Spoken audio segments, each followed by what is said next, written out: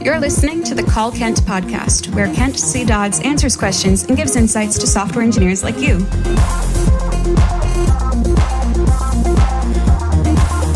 Now, let's hear the call. Hey Kent, in a Remix application, how do you decide which parts of the logic inside of a loader of an action you want to put inside of a separate .server file? I'm struggling to escalate an application and decide, for example, if I should put the Prisma calls in a separate server file, or which kind of the code should I leave inside of the loaders or actions or put it outside. What do you think? Also regarding testability. And that was the call. Here's what Kent had to say.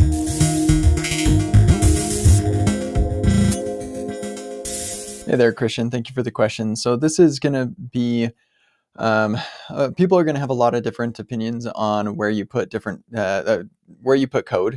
Since the dawn of time, we've always argued over where the most appropriate place to put code is.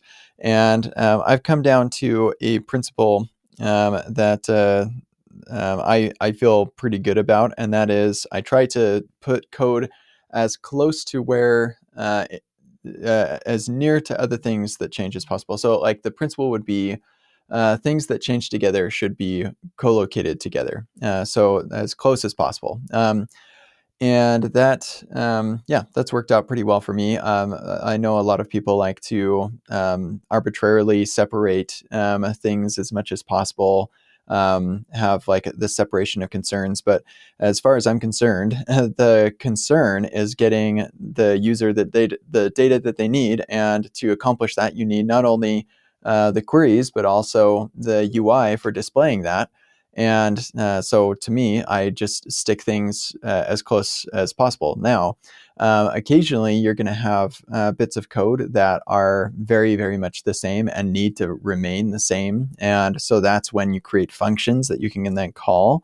And in some cases, it just makes a lot of sense to keep everything together. Like here's all my utilities for authentication. And I need to have the cookie name needs to be shared between two different things. So I'm just going to put all the stuff right in here so they have access to the cookie name, and then I can call from somewhere else. But for stuff that is not shared, like I've got a dashboard page and a dashboard widget, and here's the UI for it. I'm going to stick the query right next to that as close as I possibly can. And so that's what typically what I like to do is I'll put it as close as possible, and then the burden of proof is on the why should I extract it from that place. And so my default is to put it as close as possible, and there's got to be a good reason for me to extract it into a different place, like a user.server file or something like that. If it's really complicated logic and I don't want to test it through the UI, then maybe I'll extract it to a separate file so I can test it in isolation because it's so complex. Or if I need to use those same utilities elsewhere, and then, yeah, sure, I can extract it to another thing. But the point is that I want to only move things as I feel that it's necessary. So I hope that helps answer your question, Christian, and I hope you have a nice day. This has been the Call Kent podcast. Learn more about Kent at kentcdodds.com and get your own questions answered at kentcdodds.com/calls.